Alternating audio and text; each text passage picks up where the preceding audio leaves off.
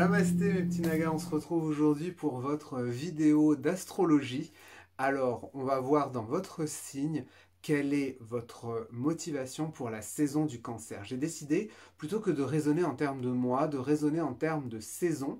Donc la saison du Cancer commence le 21 juin et se termine le 22 juillet. Donc quel est l'objectif qui vous attend? Comment vous pouvez prendre soin de vos émotions? Vous savez, le Cancer, c'est un signe qui est lié à la famille, qui est lié à l'intériorité, gouverné par la Lune. Les Cancers sont des êtres extrêmement intuitifs. Premier signe d'eau, ils ont une forme de communication qui leur est propre. Et on va voir un petit peu qu'est-ce que va vous inviter à faire cette saison du Cancer en fonction de votre signe. Ce sera un tirage assez express. J'ai gardé l'idée de la canalisation et j'espère que cela vous plaira. Et n'hésitez pas à me dire tout ça en commentaire. On commence juste après le générique.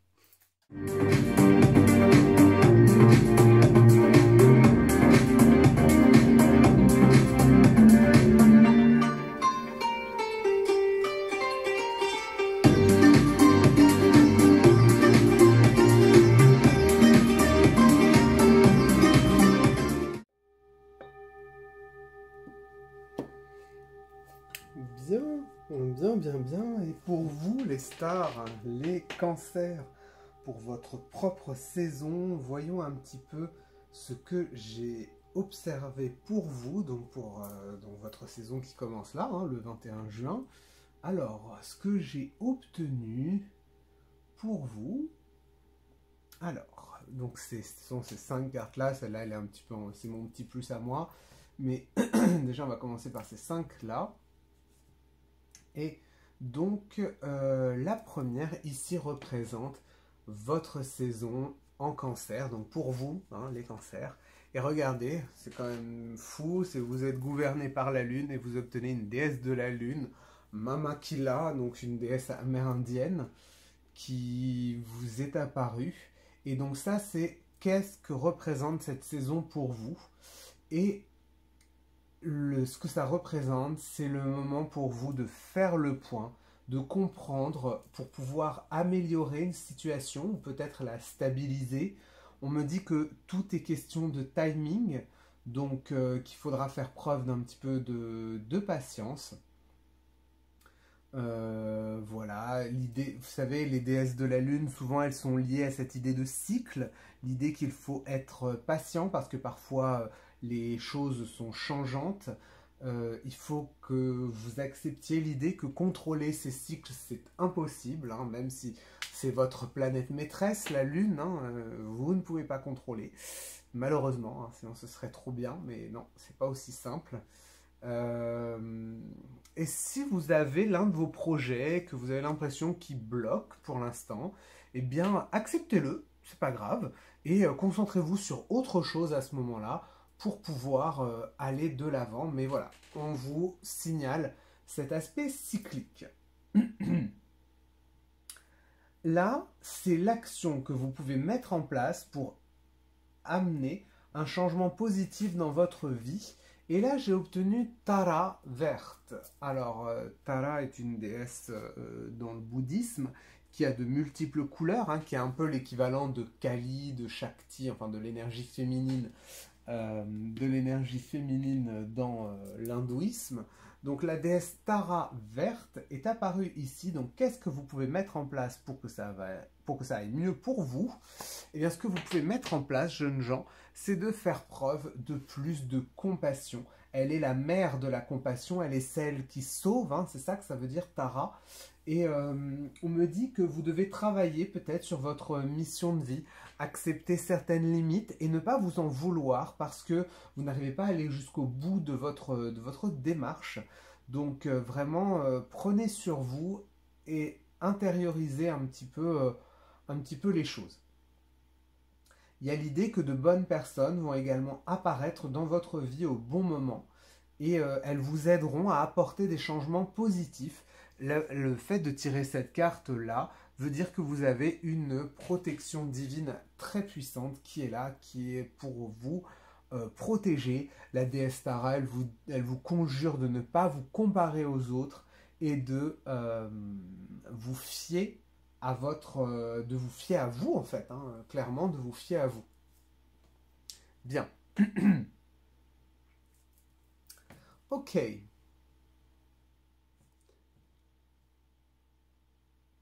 Ici, c'est ce que vous pouvez faire, mettre en place pour prendre soin de vos émotions à vous.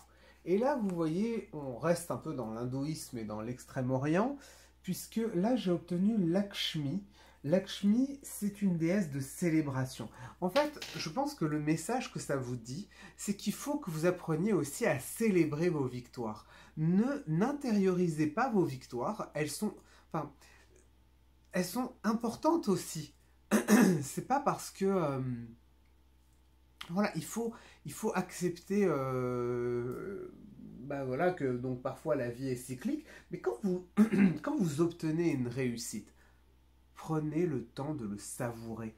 Lakshmi, c'est une déesse de célébration, c'est une déesse qui vous fait des éloges, qui amène la prospérité, l'abondance. Donc comment vous pouvez prendre soin de vos émotions en respectant vos émotions, en vous centrant sur vous, sur votre succès. Cette carte est extrêmement positive, c'est une des plus positives du jeu, elle annonce de très bonnes choses. Prenez soin de vous parce que vous avez tellement à offrir, il y a tellement de générosité en vous que vous devez prendre soin de vous. C'est voilà, c'est une obligation. Voilà. Prenez soin de vous. Attention, je viendrai vérifier si vous le faites ou pas. Cette carte-là, c'est comment vous devez prendre soin de vos relations dans votre famille. Alors ça peut être toute forme de famille, hein. On parle de famille de cœur, famille d'âme, famille, voilà, on parle de différentes sortes de familles. Alors comment vous devez prendre soin de cela? Eh bien,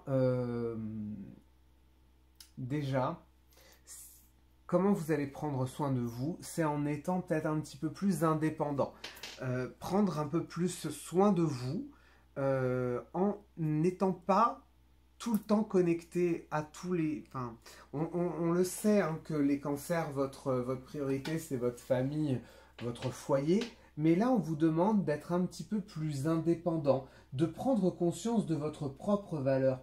Prenez cette saison, là, c'est votre moment. Vous avez le droit d'être au premier plan. Vous n'avez pas à être juste l'assistant de, la mère de, la mère plus loin de... Hein, pas la mère d'eux, évidemment.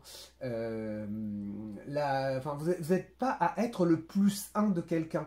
Vous êtes aussi une personne à part entière, et c'est ce que Lilith vient vous dire, c'est que vous devez réclamer votre indépendance, même si vous aimez les gens. C'est pas pour autant que vous les aimerez moins, mais on vous demande de prendre votre place et de briller à votre juste valeur. Ici, c'est qu'est-ce que votre intuition, qu'est-ce que les puissances supérieures souhaitent vous dire. On vous dit que il y a de multiples chemins dans la vie et qu'il ne faut pas essayer de contrôler les chemins que vous allez prendre. Lâchez votre... on le sait, vous êtes un petit peu des angoissés, les cancers, vous aimez bien contrôler un peu, vous analysez beaucoup, vous êtes beaucoup dans votre tête. Là, on me dit, essayez de relâcher un petit peu le contrôle, vivez un peu plus l'instant présent, restez ouvert, restez curieux et soyez capable d'agir face aux multiples défis qui pourrait y avoir, ça c'est, mais c'est pas quelque chose qui devrait vous ralentir. Voilà, faites-vous confiance. Mhm.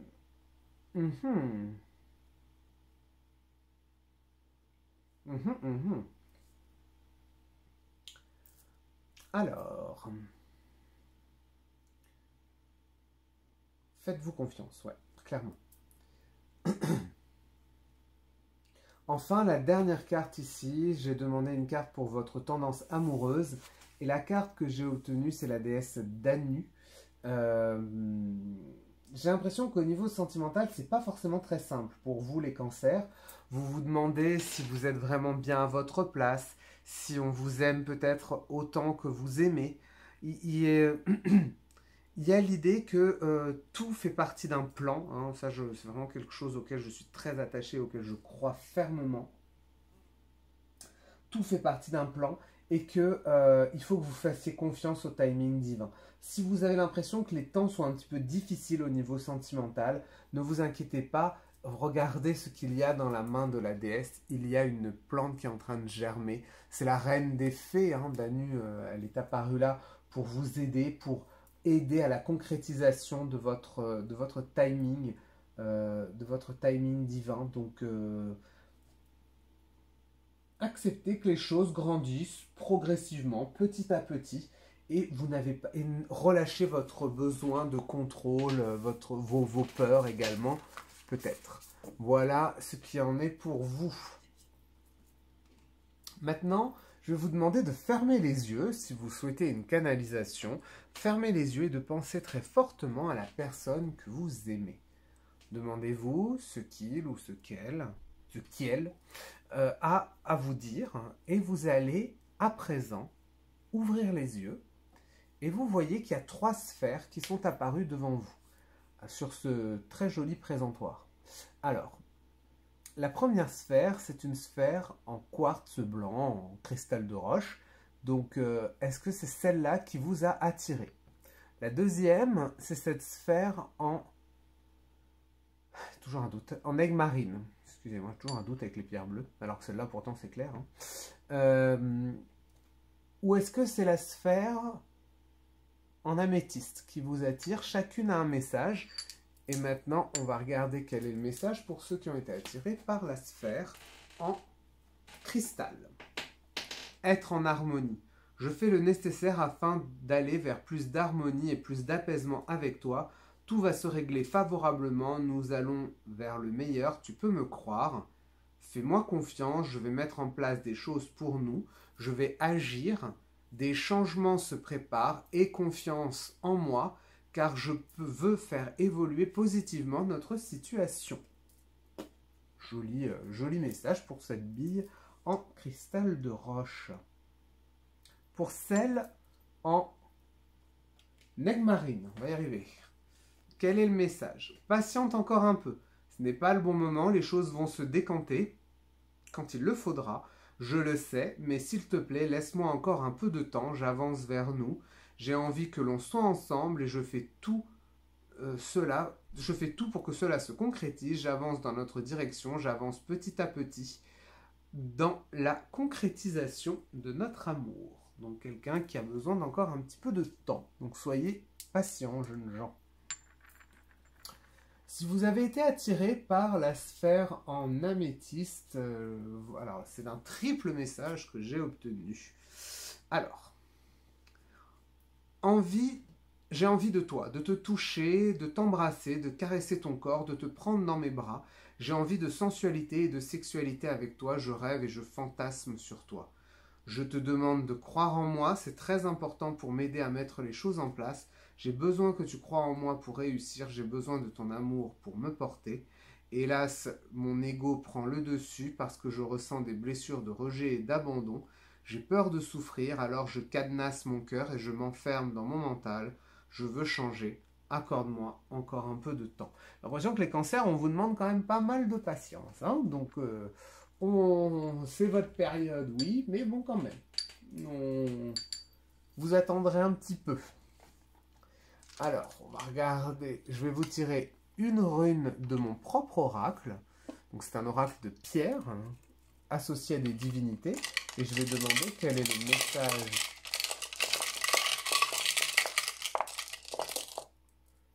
Et j'ai obtenu le Bodhisattva, c'est le Bouddha aux 1000 mains, avec un quartz aura d'ailleurs, tiens, qui ressemble un peu à la sphère que vous avez eue.